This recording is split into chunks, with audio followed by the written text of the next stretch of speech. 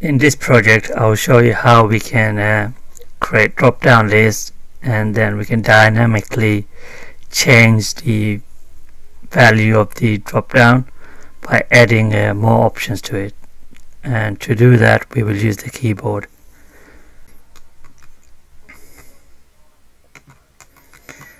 First you will need to create a project, so create LVGL, give it a name,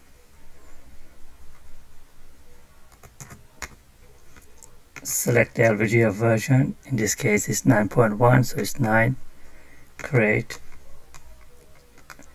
set the size of the screen to 320 by 240, set the location of LVGL, and then click on the main screen, or set the width and the height, delete the label. Now we're ready to add GUI elements. So find a drop down box, there you go, drop down,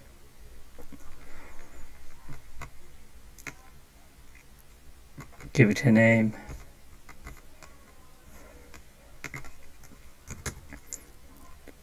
cars, we'll add car, name of cars. Here we add the options to the drop down. I will later on show you how to do it dynamically. So let's say Ford, Mustang, Ford, Kia, BYD, Tesla, just to get started. Now if you run it, you'll see it's been added.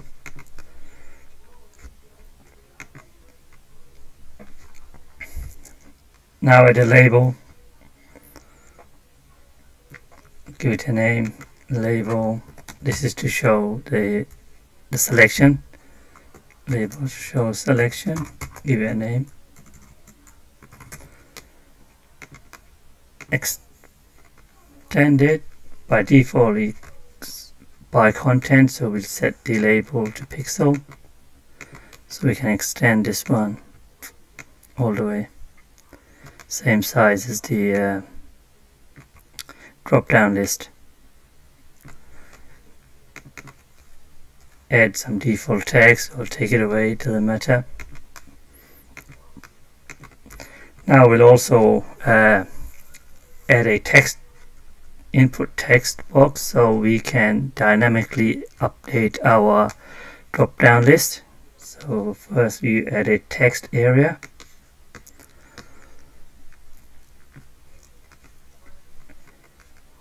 give it a name, text area, new options, and because we want it to be just one line instead of multiple lines, come here in the specific section, click one line, so it just shows you one line. And we want to add the option when we click the button, so add the button, call it button add option, change the label, so click on that, change it to like add option, just make it the same size as the input box, just add a bit of space here.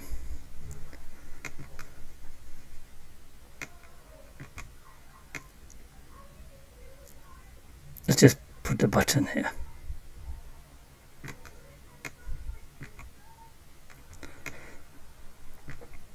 That's it, now we are ready. We will also need to add a keyboard to enter text. So we will minimize that a bit, extend this,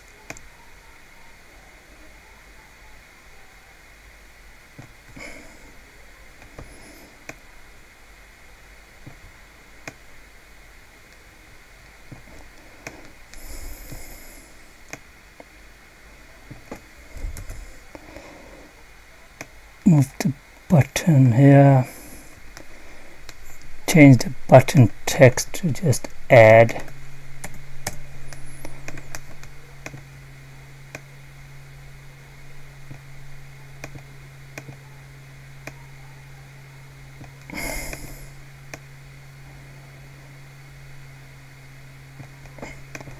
Now add the keyboard. So if you go there, you see this keyboard. Add it here. Give it a name. Well, we don't need the name, but we keyboard import. Make it into uppercase. And then we can assign a text area, so once you type it, it automatically fills this. So here we select our text area. Now if you run it, you'll see as you type it,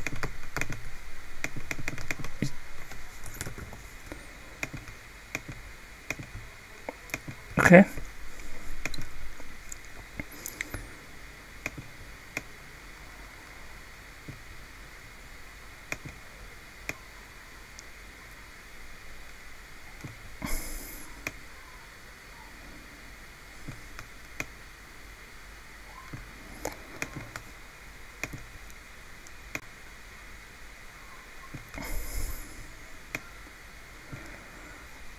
Okay, GUI is ready. Now we will do the next step. The UI is ready, so we will have to first save and build. When you build a project, it will generate C files that we will need to copy over to our Arduino sketch. Now copy over all the C files. So Control A, copy. Go to your Arduino sketch that you create with the same name. Paste it. If you go to your sketch now, you see all the C files have been loaded. On the screens.c, you'll notice that this is where our GUI is created. The only difference here from the other projects I have is this line. What it does is it associates a keyboard to a specific text area. Now if you go to your sketch, you see this is just like a normal template, nothing changes here in this case. All that happens is it initializes LVGL and then calls UI in it to initialize the EEZ Studio project. Now I've registered a couple of event handlers. First one is we use this function to register events. So it takes in this case, this event handler is for the Dropdown list, and this is the event handler button get selected option event handler. Maybe we should just call it get selected option event handler. Yeah, instead of button, because it's not a button. So all it's doing is saying for this drop-down list, this is the event handler and this is the event it has to handle, and this is the label we're passing that we will update, like the status of what was selected. If you go to this event handler, you'll see it's just a normal event handler, just getting the code, the target, checking the code is LV event value change. If it's anything other than LV event value change, this code won't be executed. Here we're just getting the selected option, storing it in a buffer, and just displaying it and adding it to the label. So the label will say selected and the option. Next one is the event handler is for button to add option. Once that button is clicked, it will call this event handler, and then it will check for this particular event and update this label. So if you go to this event handler,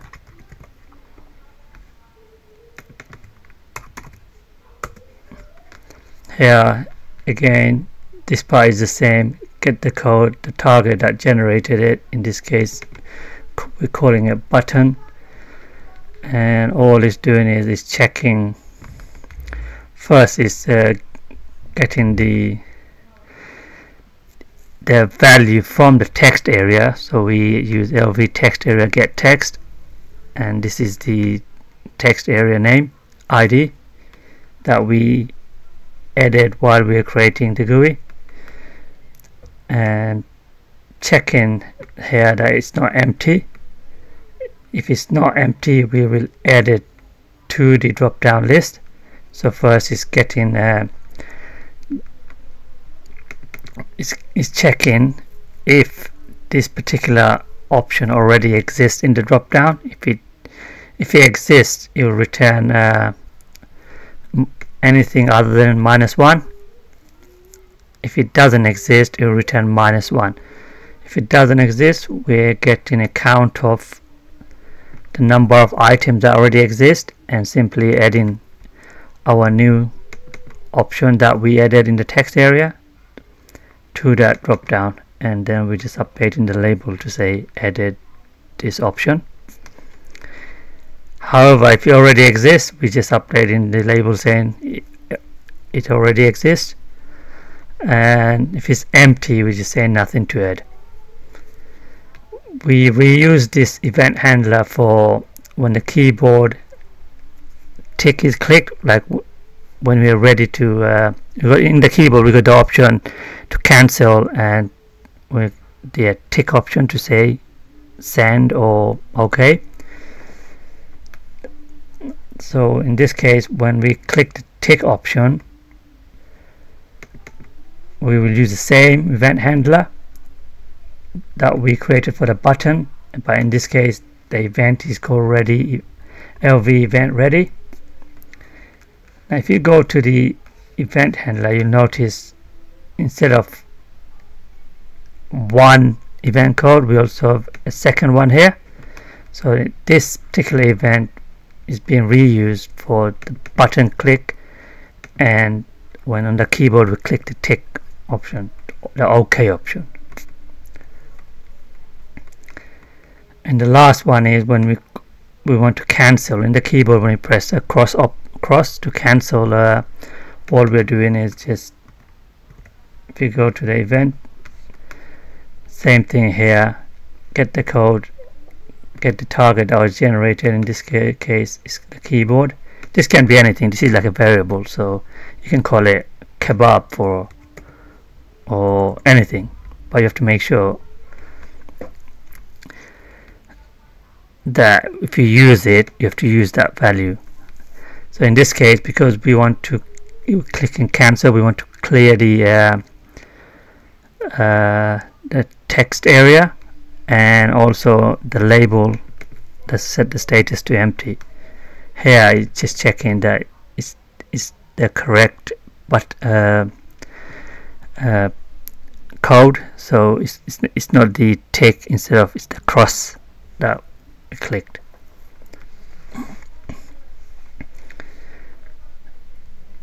And yeah, that's it. If you click upload now, you'll see the final result.